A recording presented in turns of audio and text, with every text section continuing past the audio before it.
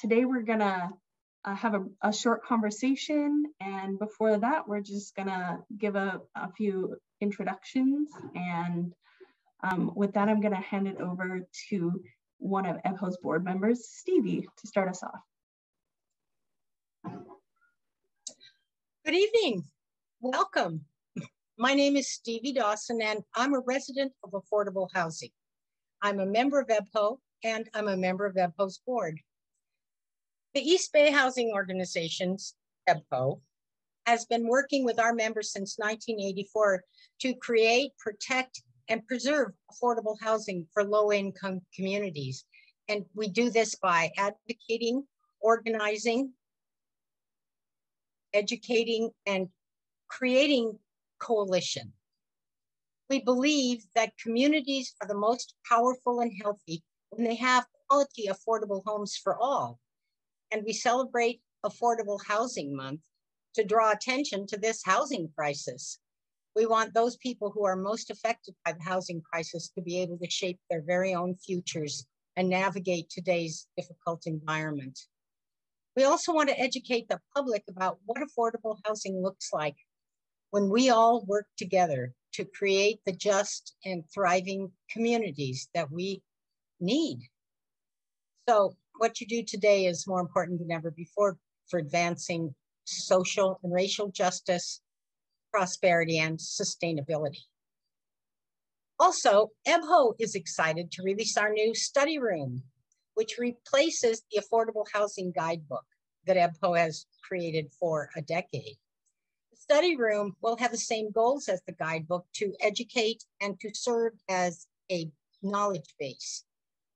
The study room will be our online hub for the new evergreen content created by EBHO and our members to share valuable research and education tools. So please sign up on the EBHO website to receive the announcement about the launch of the study room. And lastly, if you're not already a member of EBHO, I invite you to join me as a proud EBHO member. With your support, our collective impact grows, and together we can create an East Bay where everyone is housed and everyone lives in beloved community. So don't forget, go to the EBHO website, ebho.org, become a member there. You can renew your membership there, and you can sign up for the study room launch announcement. So thank you very much for being here, and enjoy the discussion. I appreciate it. And also, I just want to acknowledge that I want to acknowledge the sponsors that made our Affordable Housing Month possible. You can see them here, perhaps, again, with the tech issues. So thank you to sponsors of Affordable Housing Month. And please do come out to our other Affordable Housing Month events, including our kickoff on Thursday.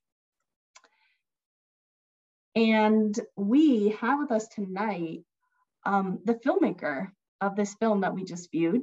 And Spencer is going to share briefly some information about how this film that we watched tonight and this event is part of actually a longer series of events. So Spencer, would you like to share?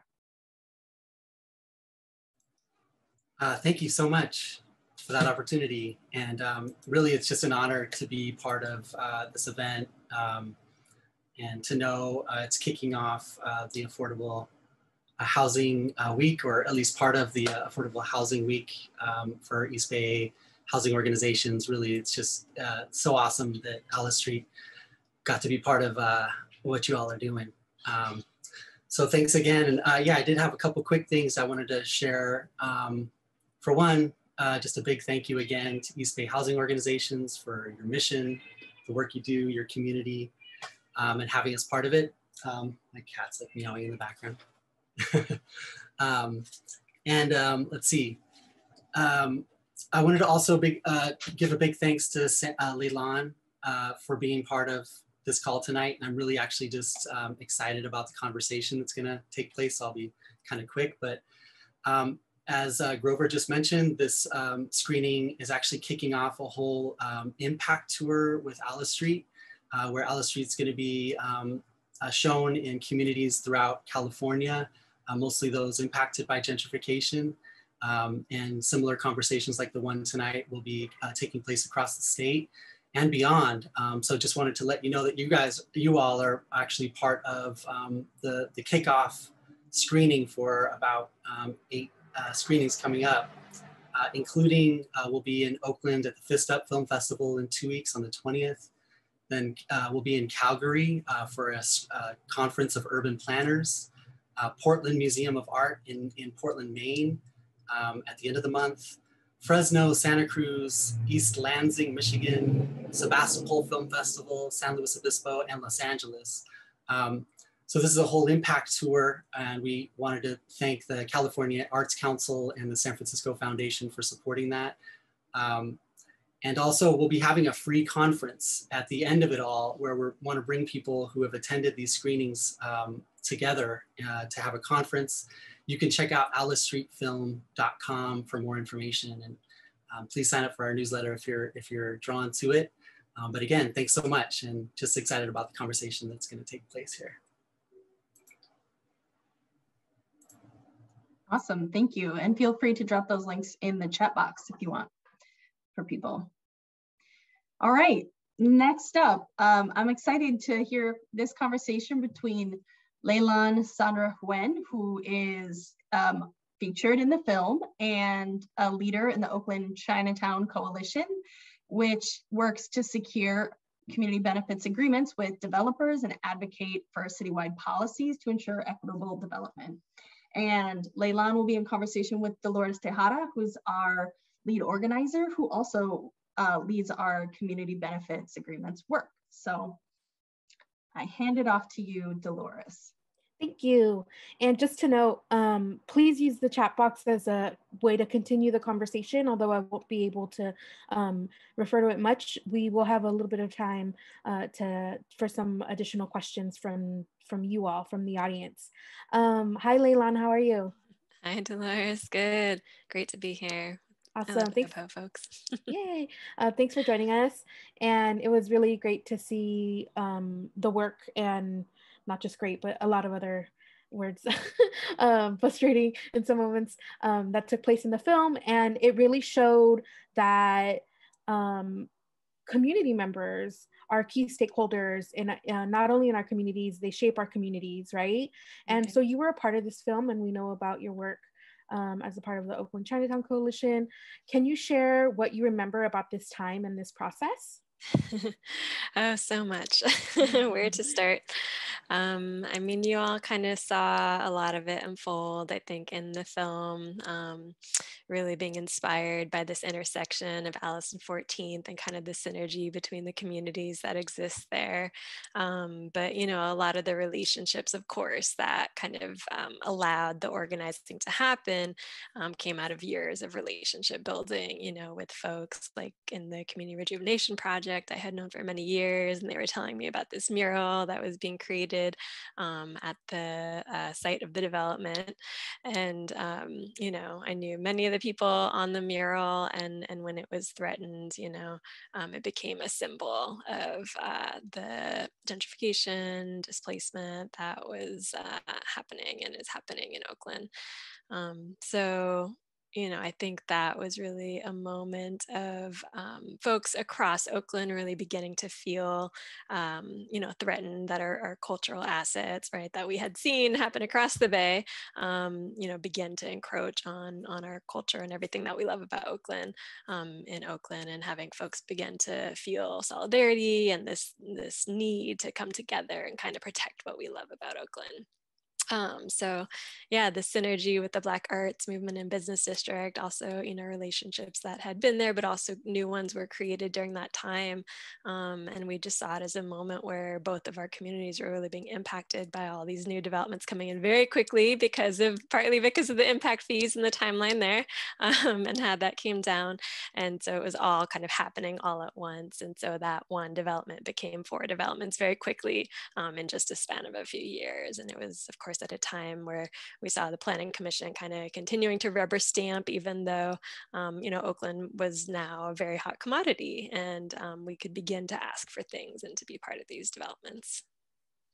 Yeah, and I think I agree that it kind of was the beginning of this. Gentrification has been happening for a long time. There's a deep history of gentrification in Oakland, right? And this showed the new millennial version of gentrification that's happening. This wave, yes. Yeah, this next wave, as you said. Yeah. And yeah, the mural is a central part of the film and shows a battle over communal space. And who gets to make decisions about land and what parts of our community get represented publicly.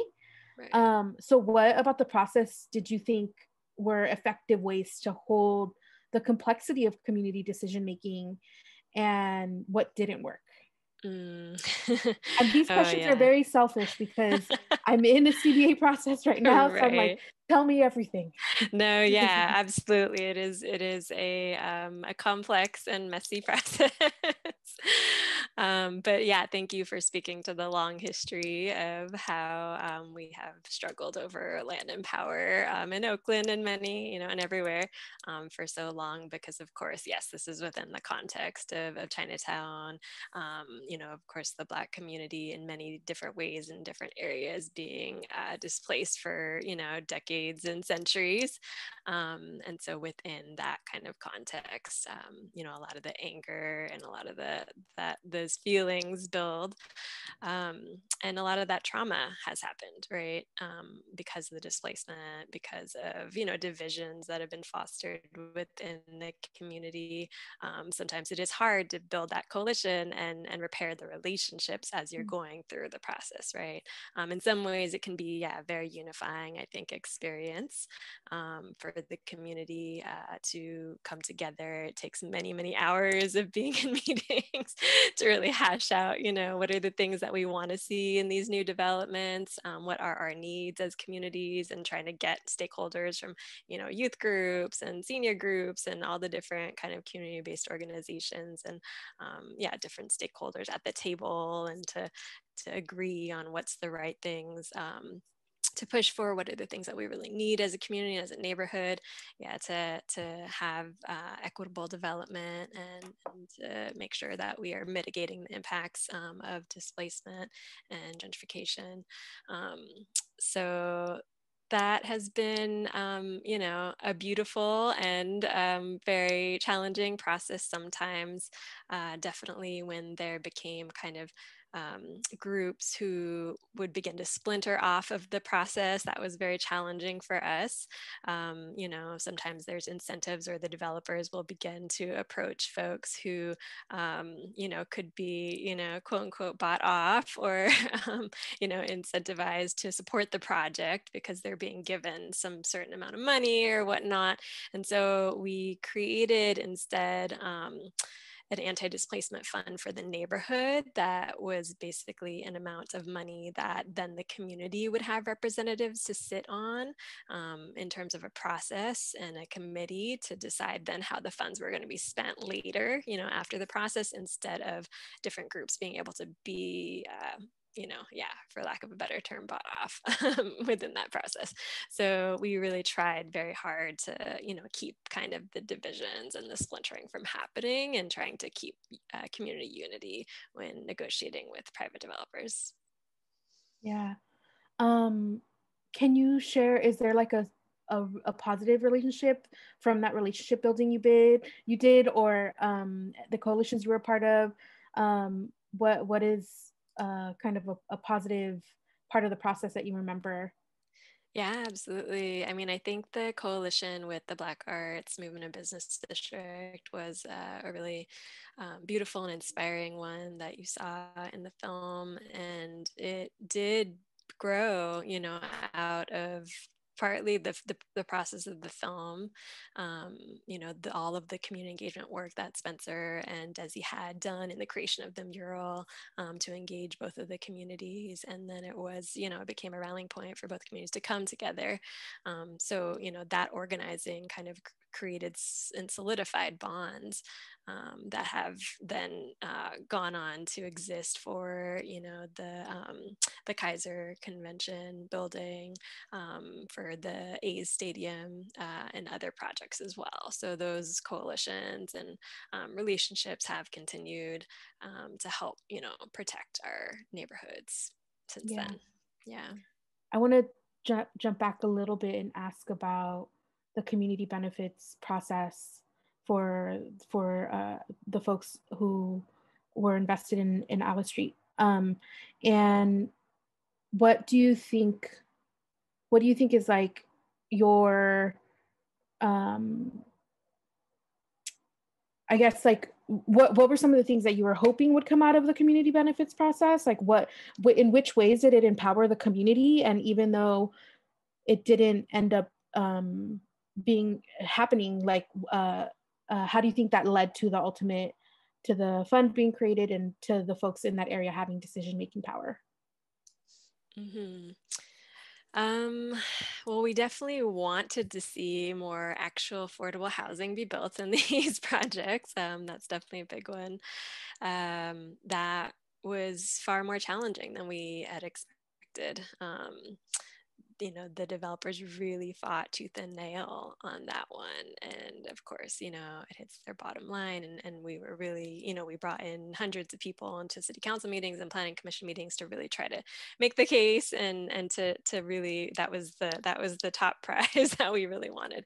And it was because of Ibaldzi's work on the W12 project that wasn't detailed in this film, but was a big part of the organizing in those years. They were able to purchase a piece of the land that's part of the W12 project in Chinatown and turn that into 60 affordable housing units. And so we needed that affordable housing developer to really partner with us and the developer to make that one happen.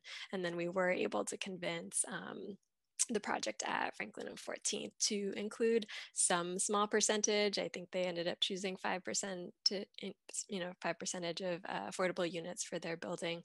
But that was definitely something that we kind of wanted to see that, you know, ideally we would have had more of. But I think definitely in terms of the process of generating new ideas, like having public art advisory boards and having retail advisory boards and having community members sit on those boards, so we can make sure that in these new developments, we had local retail coming into these spaces, right? That we had public art that actually reflected our neighborhoods and engaged, you know, the people in the neighborhoods who've been there for a really long time.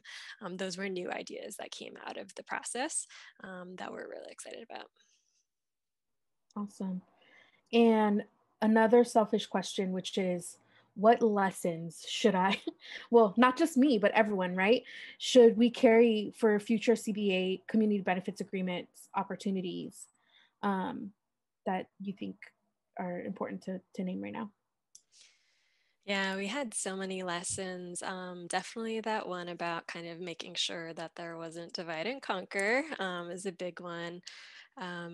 We realized just how much work and how much effort really goes into, you know, into doing it successfully. Most of us were volunteer organizers, you know, grassroots organizers who weren't being compensated for this work. And so, you know, definitely like you can only go for so many years, you know, like that. And in such an intensive process with developers who are quite disrespectful to the community and not nourishing to the spirit to kind of sustain, you know, in terms of, you know, our own emotional health and sustainability as a community. I'd say that was a big takeaway. And so we knew that we would have to try to find some kinds of resources and sustainability to really sustain this kind of work. So I think, you know, EBHO is a great example of an organization that can, you know, resource some of this work to happen in a more sustainable way. Awesome. Thank you. And I definitely want to ask if folks who are with us tonight have questions for you. Yeah.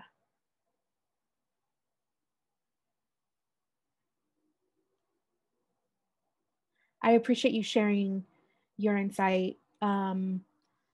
Definitely taking with me that you know, as any good organizer knows, relationship building is very important. And it looks like we have one hand up. So let me see if I can't, okay, I'm not co-host, so I can't unmute you, but we have a hand up. Please say your name and ask your question. Thanks for joining us. Hi, my name is Harriet. I do have a long relationship with the Malunga and the city of Oakland. My question has to do with the A's ballpark, which I'm absolutely, totally against. What is the community benefit being proposed in that situation, since the A's have asked the council, which is predominantly new, to make a decision before the summer recess? So what is the community benefit that you see or anybody sees? Yeah, that might be a question more for me. Yeah, you might know more than me, actually. Yeah, so we've been working, EBHO has been working for the past 18 months, even pre-pandemic, on as a part of a coalition that includes, that we're a part of Oakland United, that includes many community-based groups. And we participated in the city CBA process. So the city held a process to create a community benefits agreement, or really and that included a term sheet that is available, that is public record. So that should be open. What community really wanted was job with the basic things that we are consistently fighting for. We want good jobs. We want programs and opportunities for young people. We want housing and housing for people for the people most impacted. We want affordable housing. So there is an extensive list of the things that we wanted to do, and the CBA, because it's a legally binding document, we want our city to support us in making sure that the A's agree to it if they're going to build at Howard's terminal.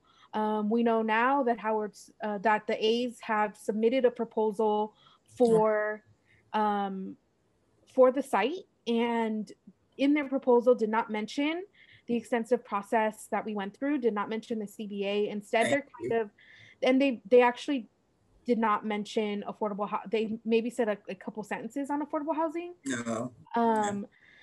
So the A's want to push for city council to make a decision before the end of summer, Right. but we don't have the city council nor community has to stand behind that at all. And so we are organizing, and we continue to, we gave comments, and we submitted public comment as well with regard to the draft EIR report that also came out, the environmental impact report. Right. So that's my concern. That's my concern, because you're on landfill that's already toxic, and that recycling place has already had to give benefits to West Oakland because they were found guilty. So anyway, thank you. Thank you. Yeah. So we're in it right now, which we're still in it with the Howard's terminal site. So we have a question for Lailan. Thank you so much for your question, by the way. So Miss Alma Blackwell is asking, what was the fight like establishing the Affordable Housing Trust Fund as part of the CBA for the city? Is there an oversight committee for how these funds get used? Yeah, so we began with a neighborhood-based fund, anti-displacement fund, and so we put out a call to have anybody in the community create, an application to be on this committee, and we did select certain seats that would represent different constituencies within the community. It was based off of the work that SF Soma had done in their Soma Cultural Arts Fund, and they actually have it's really interesting. And I think it's still there, that every square footage that a developer is building, they actually have a certain amount of money that goes into this fund. So it's actually within, the policies, but they created a kind of a representative community council of folks who represented, seniors, or folks who represented, homeless folks or homeless services, folks who represented youth groups, represented arts groups as well. So different folks to make sure we have diversity. And so we put that call out, got applications, and then kind of, had the two groups who were involved in the negotiation of the CBAs, the Chinatown Coalition of the Black Arts Movement and Business District, help choose a good group that was representative. We brought in a consultant to kind of go through a process of decision making around putting out the call, deciding what we wanted to see in terms of applications for the fund, and then deciding on and reviewing the applications for the fund. And we were also trying to coordinate a little bit with the way that the block grant process had gone in District 2 and District 3, I believe. So trying to align it with some of the existing resources that were going out into the community, and then distributed to the groups. So I think what we did was we won about $450,000 for the fund, and we did, I think, the first round of 150,000 and wanted to put some of it aside to kind of try to grow.